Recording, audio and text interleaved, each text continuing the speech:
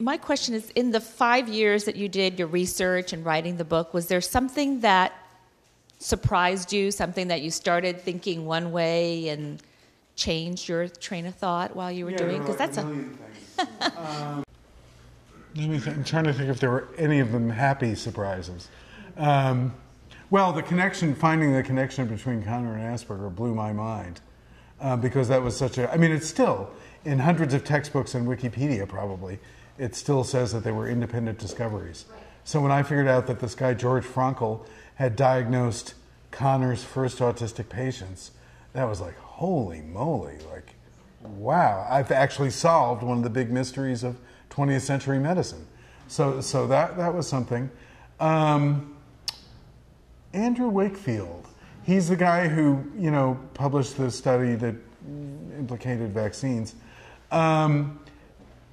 When I started, I thought that maybe he was a true believer who had run a sloppy study, but that he thought he was so sincere that, no.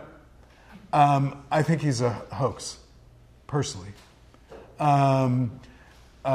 So, I ended up with a lesser opinion of him after I had looked at, things like his testimony to the European Parliament about the history of autism, in which nearly everything he said was a lie or untrue. So anyway. You're probably going to hate this question, but you have talked about having all of this stuff on the cutting room floor, especially about the modern era and the people you've talked to. And I've known you've got this question probably already, but do you have it in you to do another one, to do a book that includes that? Here's the thing. Rejoin the spanking machine, yeah. Yeah, right. I could not, nobody ever has to do this book again, thank God. I don't know. I don't think so. I mean, blogs maybe? I mean, there's a lot of material to, all right.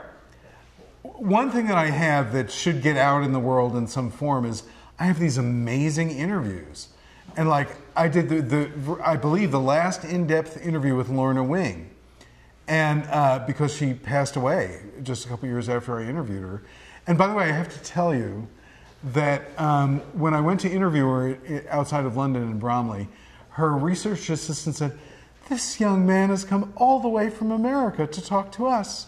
And I thought, my God, how could you write a book about autism without talking to Lorna? There she is. It's like she knows. She was the founder of the parents' movement, for one, in England, which then inspired Bernie Rimland to found the parents' movement here. So, she knew what was going on. So I have this long, long interview with her and Judith Gould, her assistant. I have tons of interesting interviews. Like one of the valid criticisms that I've gotten for the book is that there are not enough people of color in it. And it's true, and that was mostly because of that modern era problem. And I have a great interview with this fantastic musician named Mike Buchholz, who is a black guy on the spectrum. I also have a fantastic interview with a evangelical Christian black woman who sees God's hand in neurodiversity. And she sort of got neurodiversity by reading a verse from the Bible. And that's it. Like, we normally think of neurodiversity as like this, some kind of white liberal thing or something, but no. She had this really beautiful appreciation of neurodiversity from a Christian evangelical perspective. And so there are a lot of voices that I got that I would like to put out in the world somehow. I mean, I do have a blog on the Public Library of Science that's currently on hiatus. I'm going to be reawakening that blog at some point, and I certainly want to do that. I also have kind of fascinating stuff like that Connor wrote a case history of an autistic woman who grew into adulthood, and I don't know if I've ever seen a reference to it, but I got a hold of it, and it was very interesting. Yeah. Thank you for taking the time to write the book, and it sounds like you really dedicated so much of your life for the last 5 years. I do have a question about the diagnosis rates. My son was diagnosed, he's 24, and who knows what the thing, we were told it was 1 in 10,000. We were part of Bennett Leventhal and Kathy Lord's study. But of all the people we knew from college, high school, graduate schools, we went to different schools, all of our friends that we made living in San Francisco, we didn't know of a single person, and a lot of them had 2 to 5 kids. So, and all of our relatives and their friends, we didn't know of another person who had a child with autism. But we also didn't know of anyone that was diagnosed as schizophrenic or bipolar. So I'm confused. I still don't quite have, I understand what you're saying. Here's the thing. Let me play devil's advocate with myself and say that vaccines cause autism in a certain subset of genetically susceptible children. I don't believe that, but I'll say it. If that's true, that's this happening on top of this, which my book accounts for. And it's not just the diagnostic criteria broadening. It's not just the whole mindset of pediatricians and teachers going from passive reporting of isolated cases to active surveillance of all children for the warning signs of autism. It's not just that families were told not to talk about their autistic children, not to talk about autism because it implicated them, because they had allegedly caused the autism. So they were told to, in fact, I heard this from several parents, to quietly remove the photographs of the children from the family albums and never speak of them again.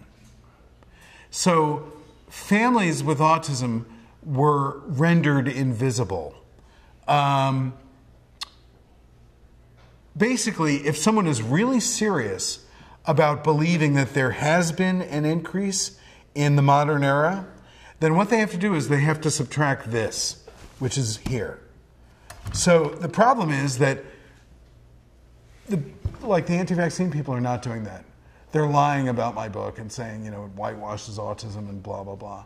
And it's like, I really wish that somebody would say, thank you, because I'm actually quite serious about finding toxic environmental factors that cause autism. And you actually explained this, And what I'm hoping is that, people down at the Mind Institute or whatever, who are committed to finding environmental factors that cause autism, that this will help them actually clarify their research designs. And also just clarify their thinking, So I would never claim that the process that I describe explains 100% of, the rise in estimated prevalence. I would never say that because I'm kind of a science guy, and you don't say things like, this is a closed case, But I do know that what I write about explains really a lot. And the problem is that words like tsunami and epidemic, and they still get used really a lot. And so that's not what's happening,